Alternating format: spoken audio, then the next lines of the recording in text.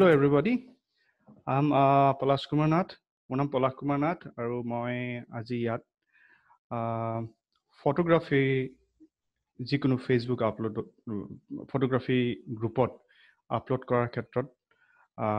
Photographer বিলাকে লব লগা কিছুমান জানিবলগীয়া কিছু কথাৰ বিষয়ে মই আলোচনা কৰিব বিচাৰিছো বহুত বেছি নহয় আজি মাত্ৰ এটা খুব বেসিক অথচ important which is very important এটা কথাৰ বিষয়ে মই আলোচনা কৰিব বিচাৰিছো যেতিয়া আমি ফটো এটা পেজত আপলোড কৰো তেতিয়াই তোমালোকে হয়তো সকলোৱে দেখা পাইছা যে বিভিন্ন ফটোগ্ৰাফি পেজত they ask for EXIF data. So what is an EXIF data? EXIF কি হয় data যেটো EXIF বিচাৰে so হেতু বিষয়ে আলোচনা কৰিব বিচাৰিছো এতিয়া যেতিয়া আমি এখন ফটো লওঁ DSLR ৰে বা যিকোনো ক্যামেৰাৰে তেতিয়া একচুয়ালি সেই ফটোখনৰ বিষয়ে কিছু সেই ফটোখনৰ কিছু ডেটা সেই ক্যামেৰাটোত সেই শটটোত আবদ্ধ হৈ পৰে আৰু সেই ডেটাখিনি হল মই তোমাৰ এটা বস্তু আমি দেখাব পাৰো হেতু হল যেতিয়া আমি ফটো এটা ললো তেতিয়া আমি যদি আমাৰ ভিউ ফাইন্ডাৰত ক্যামেৰা ভিউ ফাইন্ডাৰত চাওঁ আমি ঠিক এনেকুৱা ধৰণৰ এটা ভিউ এটা দেখা পাওঁ যত কেইবাটাও তাত সংখ্যা আছে সো যদি আমি চাওঁ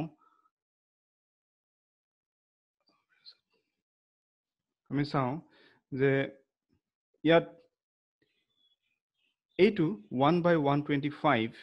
it will shutter speed 3.5 this is aperture and below here this is the ISO 640 now these three things aperture shutter speed or ISO and ISO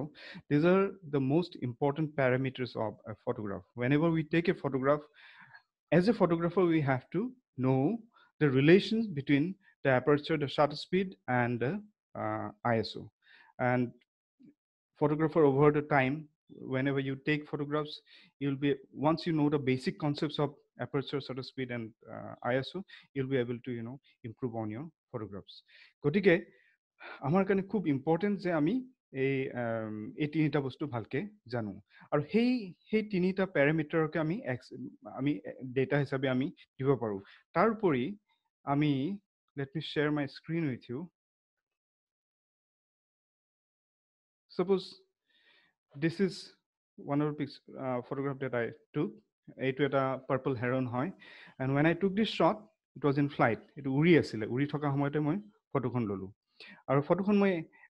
এনেকুৱা এটা ধৰণে ললো যাতে তাৰ পাখিবোৰ ইয়াতে যিবিলাক আছে পাখিবোৰ মই সম্পূৰ্ণ ধুনিয়াকে স্পষ্টকে দেখা পাইছো এটো কেনেকৈ সম্ভৱ হৈছে কাৰণ মই ইয়াতে সেইখিনি বস্তু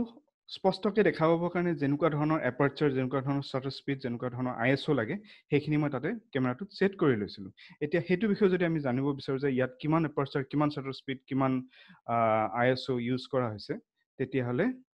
আমি কেনেকৈ জানিম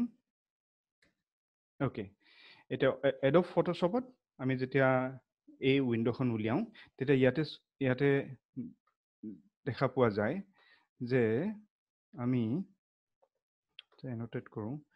প্ৰথম হল ক্যামেৰা মডেলটো ইয়াতে ওলাই this is my camera model is Nikon D500 মই যেটো লেন্স ইউজ কৰিছো লেন্সটো এটো 200-500 তাত ফোকাল লেংথ কিমানত ইউজ কৰিছো 500 তাৰ পিছত এক্সপোজাৰৰ ক্ষেত্ৰত এটো হল 1/1600 সেকেন্ড এটো মোৰ shutter speed আছিলে এটো মোৰ f8 টো মোৰ aperture আছিলে আৰু ISO টো আছিলে এটো 640 and then I took that shot in manual mode in pattern metering so এই গুটেই ইনফৰমেশন খিনি খুবেই ইম্পৰ্টেন্ট হে শটটো বুজি পোৱাৰ কাৰণে আৰু সেই কাৰণে আমি কি কৰো যে এজ ফটোগ্ৰাফাৰ যেতিয়া আমি কৰবাত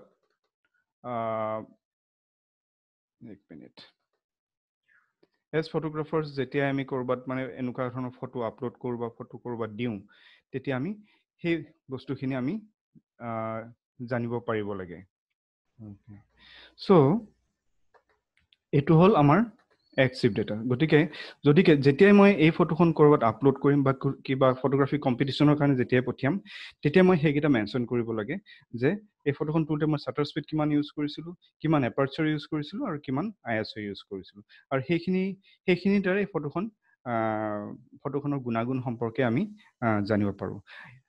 আৰু এইটো এটা পেজত আপলোড কৰা আৰু এটা মুখ্য কাৰণ এইটো যে আজি মই এই ফটোখন মাৰিছোঁ, তাৰ যদি সেই এক্সিভ ডেটাখিনি মই দিওঁ, হয়তো বেলেগ এজনে সেই একেধৰণৰ পৰিস্থিতিত যেতিয়া দেখা পাব, তেতিয়া এই সেনেকুৱা ধৰণৰ এটা তেওঁৰ আইডিয়া হৈ যাব যে ঠিক আছে 1/1600 ছেকেণ্ড যদি আমি ৰাখোঁ, এনেকুৱা ধৰণৰ ডাঙৰ চৰাই এটাৰ পাখি যদি আমি স্পষ্টকৈ দেখা পাব লাগে, যদি ইয়াক ইম'শ্যনটো আমি ফ্ৰিজ কৰিব লাগে, তেতিয়াহ'লে আমি 1/1600 ছেকেণ্ড বা তাৰ ওচৰে পাজৰে আমি ল'ব লাগিব, ডিপেণ্ডিং অন দ্য লাইট।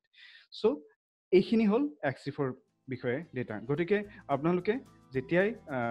যিকোনো ফেচবুক পেজত ঠিক তেনেকৈ ধৰক যেনেকৈ আমাৰ এক্টিভ ফটোগ্ৰাফাৰ্ছৰ ওদালগুৰি ফটোগ্ৰাফী পেজটোত যেতিয়া ফটো আপলোড কৰে, তেতিয়া আপোনালোকে এই এক্সিভ ডেটাখিনি ইয়াত দিলে সেইটোৱে সকলোৰ কাৰণে সুবিধা হ'ব। গতিকে অ'কে, চ' আজি মোৰ ক'বলগীয়া এইখিনিয়ে আছিল। আমি এক্সিভ ডেটাৰ বিষয়ে কথা পাতিলোঁ। নেক্সট ইয়াৰ যি তিনিটা খুব important concept, aperture, shutter speed আৰু ISOৰ বিষয়ে আমি আৰু ইয়াৰ মাজৰ ৰিলেশ্যনৰ বিষয়ে আমি কথা পাতিম। যদি কিবা আপোনালোকৰ এই বিষয়ত সুধিব লগা থাকে, তেতিয়াহ'লে U can just message me or U can just send me N message through in the messenger. Thank U.